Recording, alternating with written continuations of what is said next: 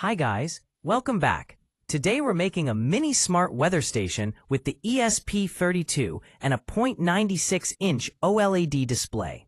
It connects to Wi-Fi and shows live weather data like temperature, humidity, air quality, and forecast, all on this tiny screen.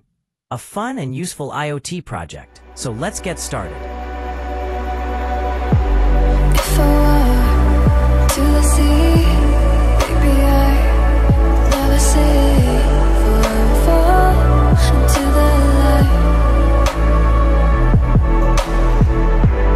Every time I try to breathe, but when we're right, you carry me. For I've loved and I have died.